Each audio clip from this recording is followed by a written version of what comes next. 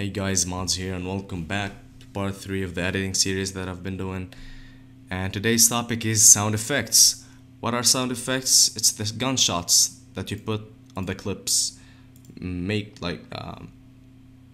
just show you real quick. Here's the clip, the finished clip. We added the color correction, but I'm gonna disable that for now so I can work with sound effects. Let me play that real quick.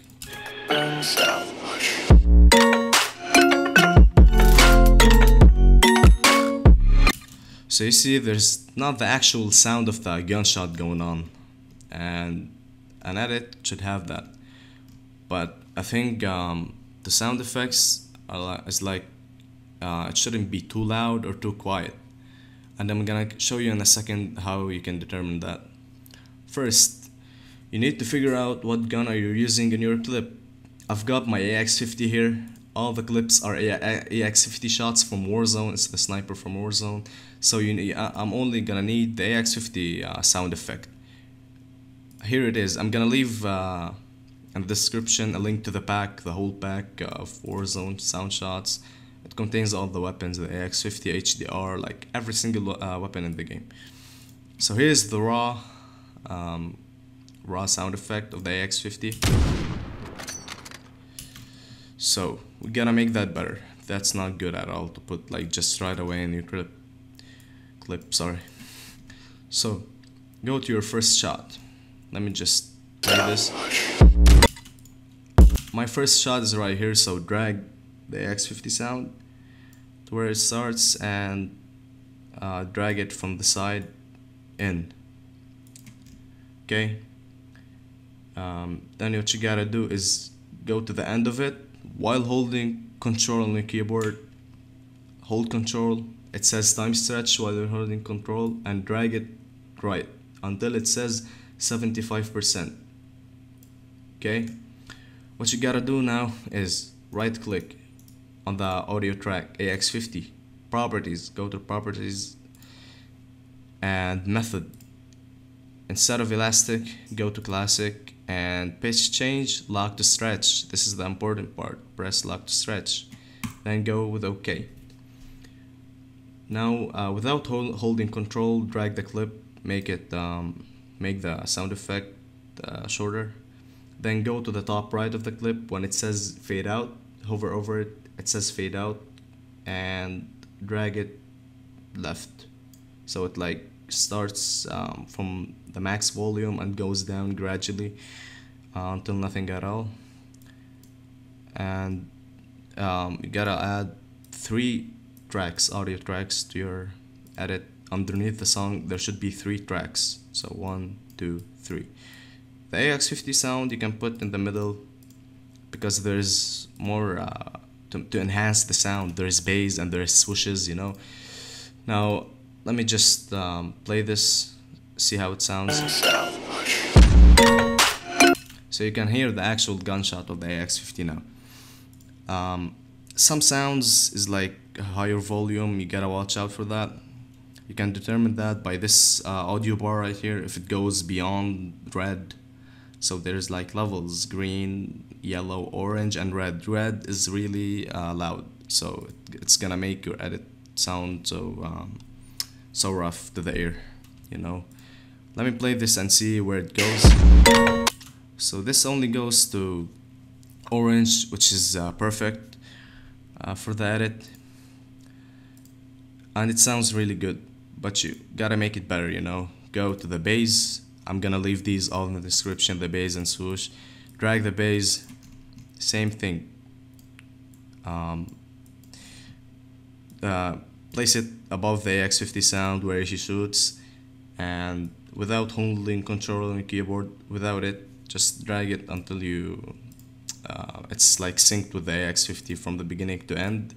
Go to the top right and fade it out inside, so it starts louder and goes quieter as the song progresses. Okay, but the bass here is so loud, as you can see. Warning for the headphone users, I'm sorry guys. It goes beyond red. It's so loud, it's not gonna make your edit any better. So what you gotta do to make it quieter is hover over the line, the white line that you can see here. It says gain. While holding that, drag down until you hit -8 decibels, minus 8.3. So let me play this real fast. That sounds so nice. It's not ear rape. It sounds good like that. So don't make it loud or quiet. Now go to your swoosh. The swoosh is a different story here. It's different than the actual gunshot of the AX50 and the bass.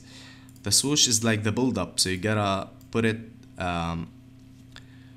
behind the AX50 sound, and then go to the top left of it and fade it in, and go to the white line as you can see here and lower it to -7, or minus, like, just lower it to between 6, 7, 8. Don't go beyond that, like down. It's not gonna sound, it's not gonna, like, you can't hear it in the actual edit. Let's test that. A swoosh is actually the build up, as you can see right here. I'm gonna play that. So let me just disable the song so you can hear the swoosh.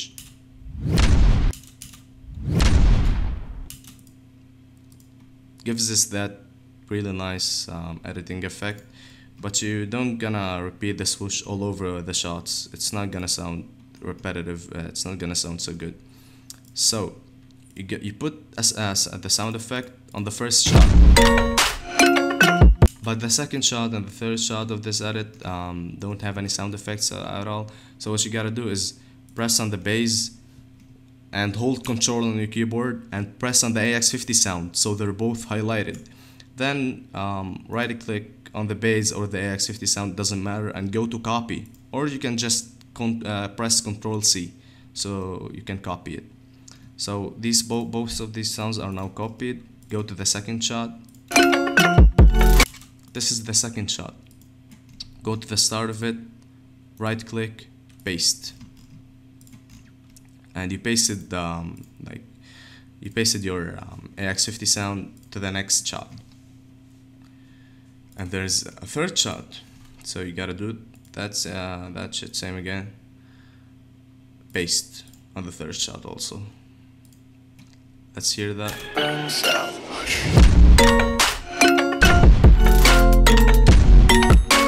So we got the sound effects on all of the shots. Of course, if you have a longer edit, which most of y'all would have, you gotta repeat all of the sound effects on every shot. You know what I'm saying? And because it's a short edit, three clip edit, I like to copy the swoosh too. Right click, copy, and add it to the third shot, not the second shot, because it's gonna sound repetitive to the third shot. And go at the start. So swoosh, AX50 and bass. The swoosh should always be before the AX50 shot. Let's hear that.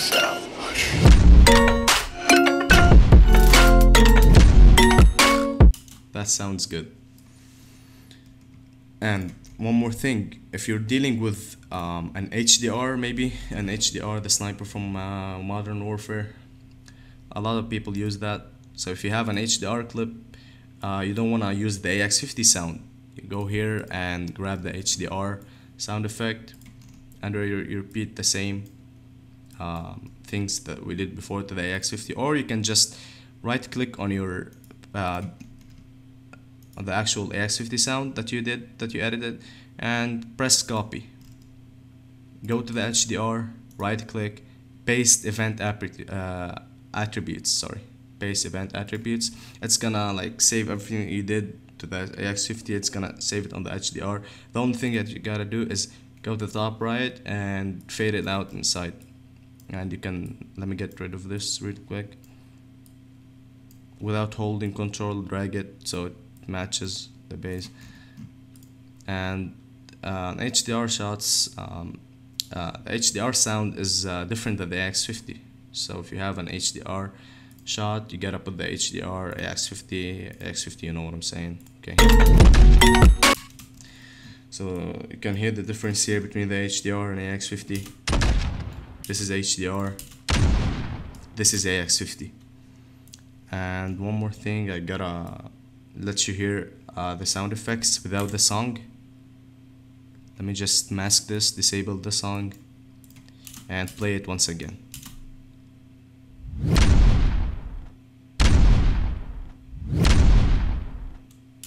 As you can see, the sounds sound so good, if that makes any sense at all. Holy shit. And this is it for this tutorial, guys. Make sure to like and share, and your support really means a lot to me. My velocity tutorial, I can't spell that word, sorry, tutorial almost hit it hit 50k views and like 2k likes. I'm so happy with that, so I'm continuing this. Every week there is a video, and I'll see you guys later. Bye.